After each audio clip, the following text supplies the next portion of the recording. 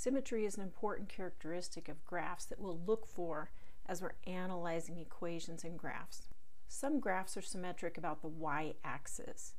We're going to look at this three different ways. The definition of symmetry about the y-axis is that for any point on the graph xy, there must also be a point on the graph that's negative xy. Well, what does that mean? Let's look at this graph. Here I have a point over at 2, 4. In order to follow this definition, if I have a point at 2, 4, there must also be a point at negative 2, 4 to be symmetric about the y-axis. Here's negative 2. Here's the point. For every point on this graph, there is a point that's exactly the same distance away from the y-axis, but on the opposite side. Here, and here, and here, and here. In fact, anywhere on this graph, if you draw a horizontal line across it, you'll run across a pair of these points. So that's one way we can think about symmetry. Another is just by looking at the graph. You should be able to fold it in half vertically. Imagine here's that axis of symmetry right here. If you folded this on the axis of symmetry, the graph would line up right on top of itself, and that shows that it's symmetric around the y-axis. The third way we can tell is using algebra.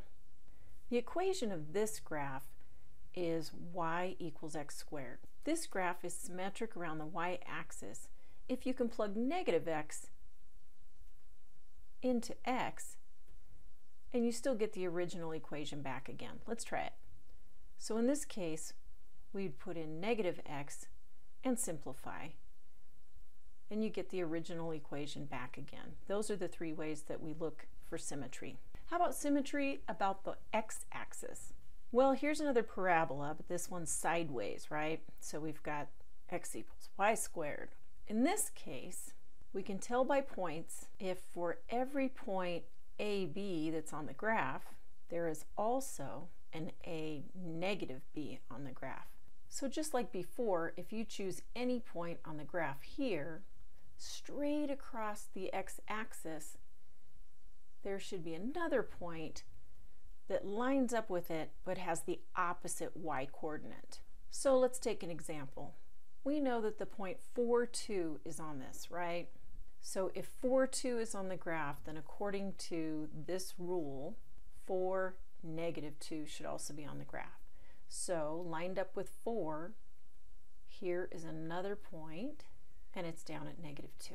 So now let's talk about the graph. This graph has an axis of symmetry that's horizontal. It goes straight down the middle. This way, it's the x-axis. If we folded this graph on the x-axis, the lower half would line up right on the upper half exactly, and that shows symmetry about the x-axis. Finally, we can use algebra. If we take our equation, and this time, if we plug in negative y to y, we should get the original equation back again. If we simplify that, there you go. Original equation back again. And that is symmetry about the x-axis.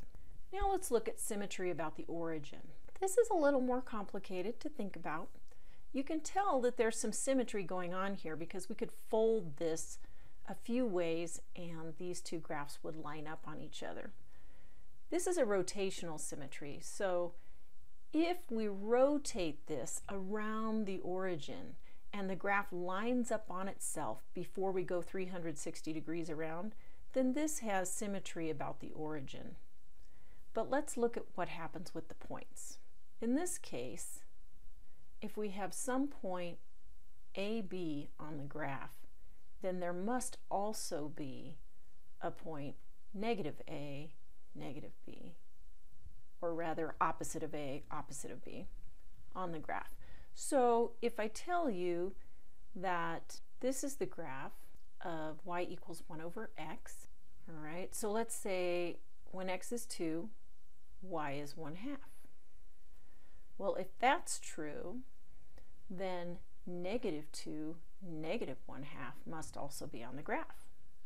Let's see if that makes sense. Let's say this is 2, 1/2 right here. So if we go over here to negative 2 and we go down similar amount, here it is. Let's say we don't know what the equation is, and I just give you a point that's on the graph. Like, let's say I give you -3, 4, and I say that's on the graph and it has symmetry about the origin. What's another point? You just think opposite of -3, opposite of 4, so there must also be a point at 3, -4. All right, now let's look at the graph. This time, this graph could be folded along the line y equals x.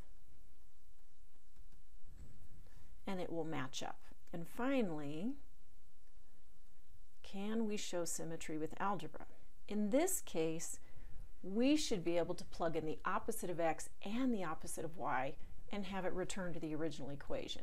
So let's say if we have y equals 1 over x, and we do that, we get opposite of y is equal to 1 over opposite of x. Well, that doesn't look the same, but we could just multiply both sides by -1,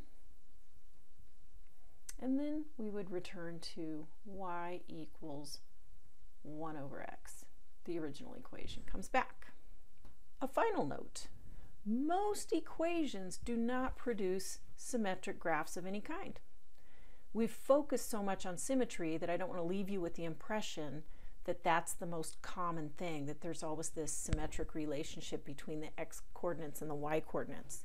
There's lots of equations that are very useful, like polynomials and things that we're going to be using throughout the year that don't have any kind of symmetry. So that should give you a really good place to start, and now you should be ready to try the homework.